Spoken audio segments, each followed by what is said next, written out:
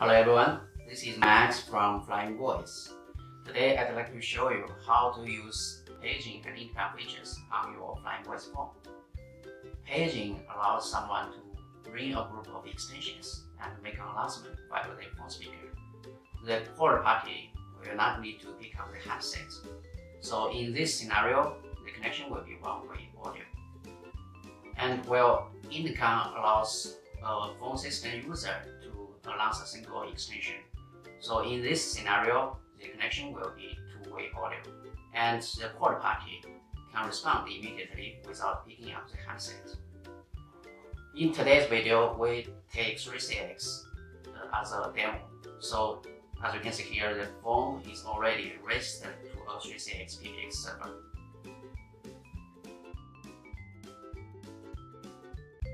Firstly, we log into the 3CX PBX server's management page with the server's IP address.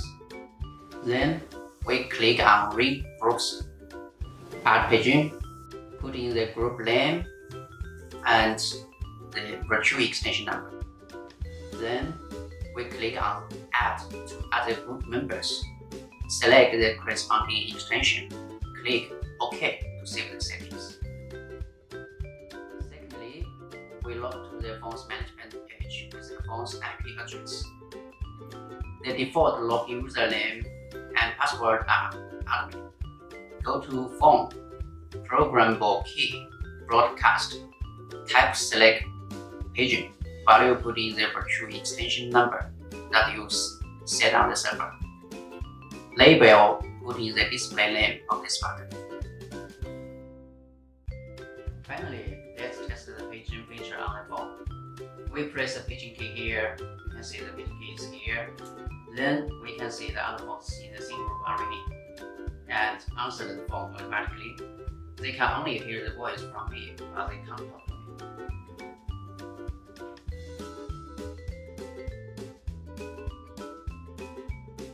Firstly, we log into the 3CX PBX server's management page.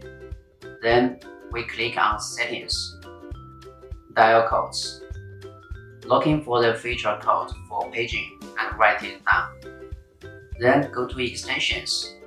Click on the extensions that you want to use the intercom feature. Click on Writes. Check the CAN intercom. Click OK to save.